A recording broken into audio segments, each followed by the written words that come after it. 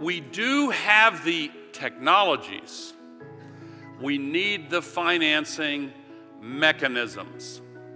David Blood and I have focused on demonstrating that the full integration of sustainability factors and ESG factors into traditional asset management can actually enhance returns. And I don't see some wood to knock on, but so far so good.